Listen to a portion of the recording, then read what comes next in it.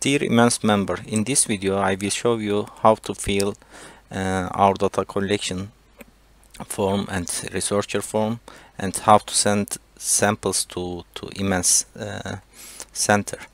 First, we will send you some instructions and the documents, and in this workflow we summarize how to proceed all the process.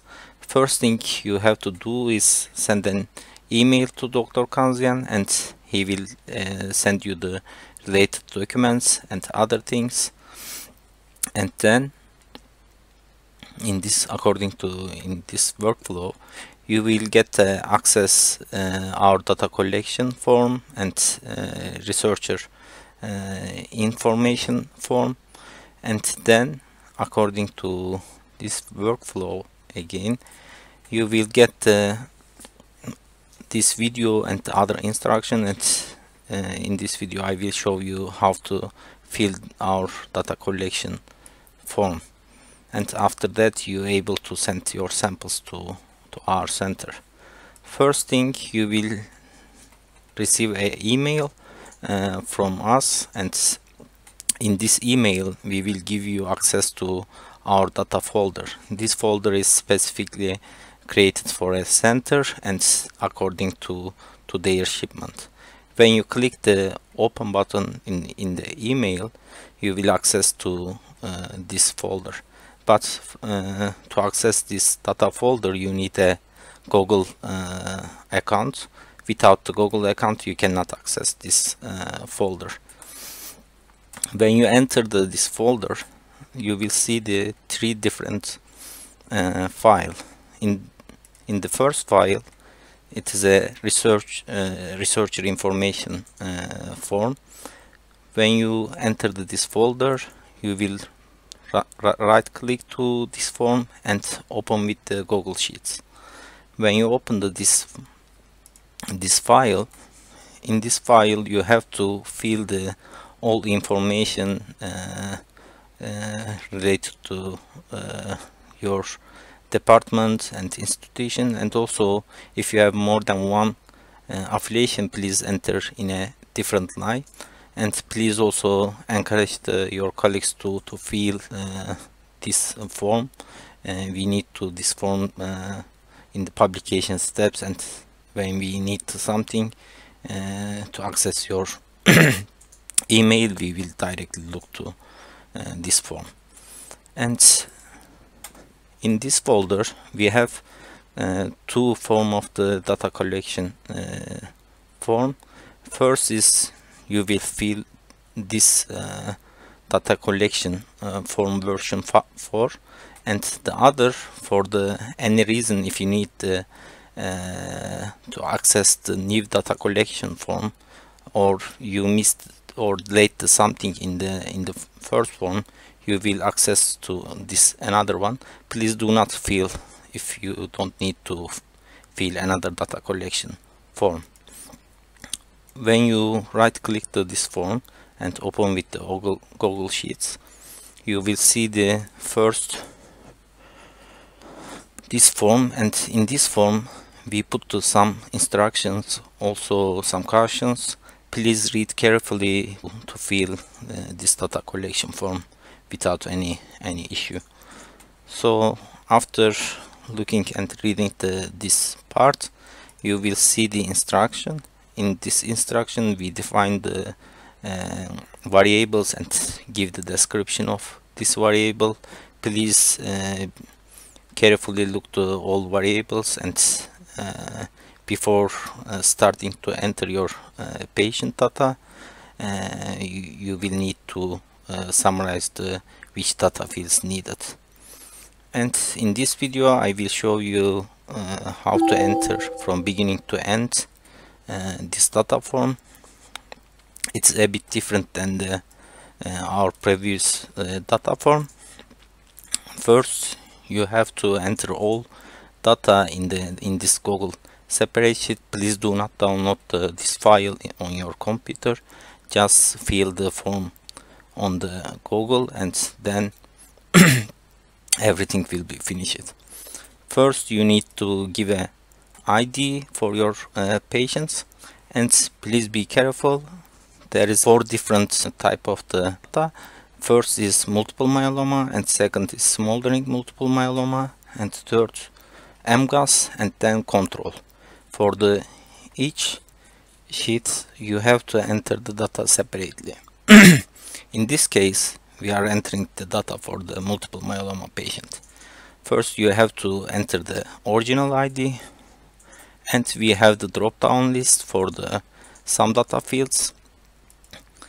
You able to just select through this drop down list, or you can type the what you want to enter.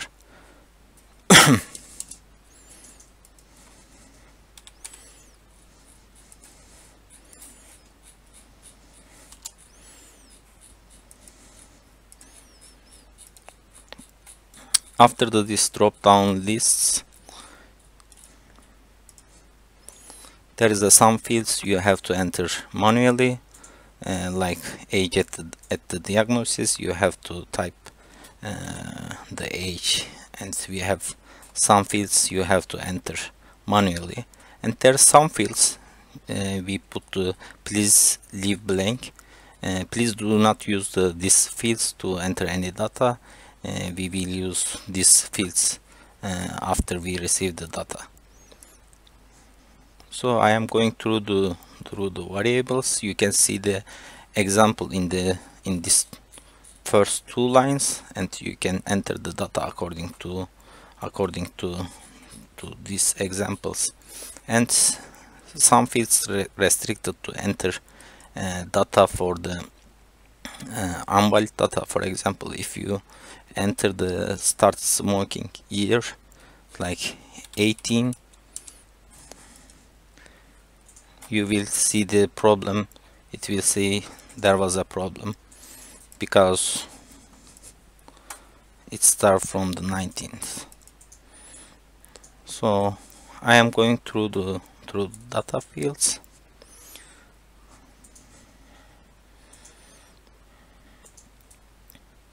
And one important point, we have some data fields.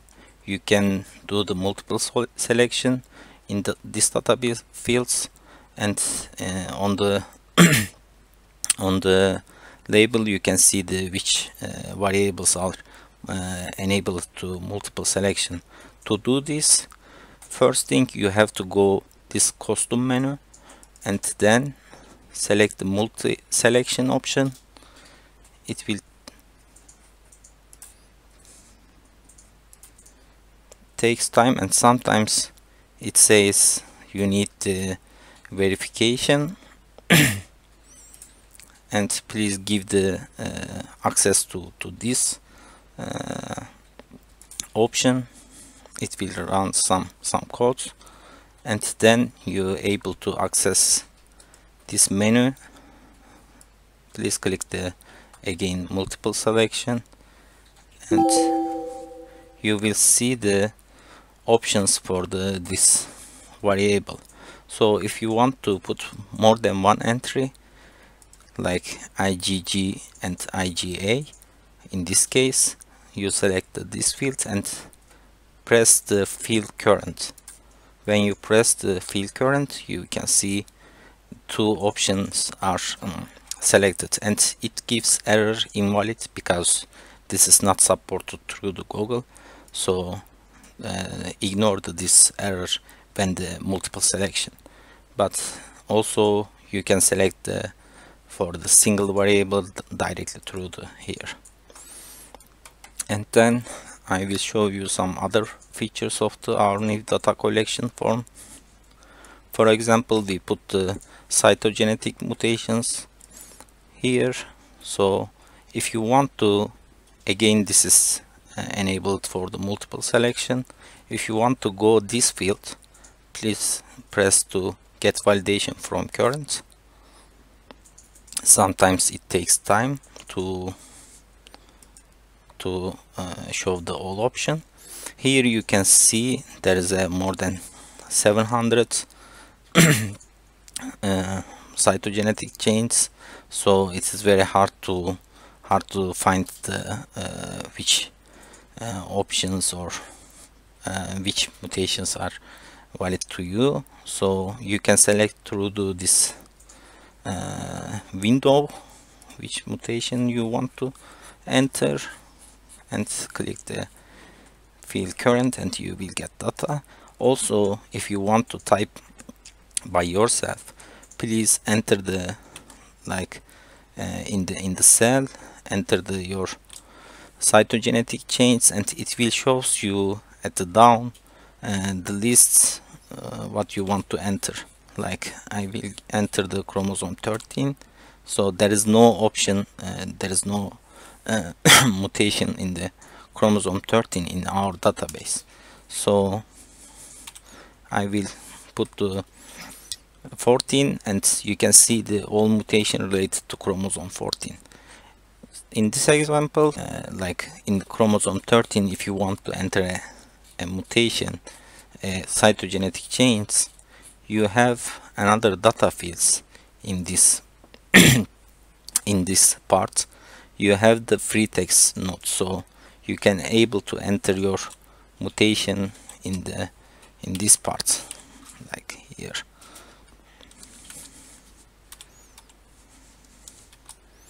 So you can enter free text with cytogenetic chains. And after that, I am going through the fields, and one important part is treatments, because there is a lot of option for the treatments. We put the first line, second line, and third line treatments, and also maintenance treatments, like according to clinical application. And for the drug, we again have the multiple selection option, and we put also this triplet treatments abbreviations. If you want to put, if it fits your patient, you can directly select the triplet treatments through our drop down list. And if you applied another treatment in the first line therapy, also we put the all drug options for the multiple myeloma.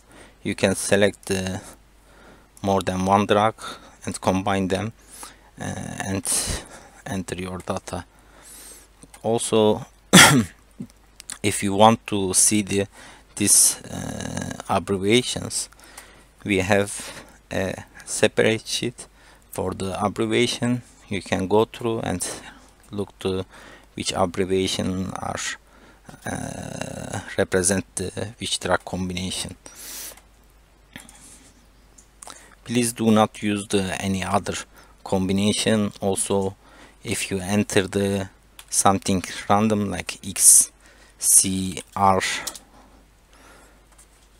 it will shows you this is invalid, and when we look the data, we will send you feedback and say this is not in our list, please use our abbreviation system. And I am going through the data. We have maintenance therapy, second line, and third line therapy. Please select and enter the all treatment applied to your patient, and end of these fields, and also in other groups we have the sample related information. Please enter all data fields, like what kind of material origin you are sending, and what's the coagulant, and if it's applicable, how the DNA extracted, and every information. You can enter the general notes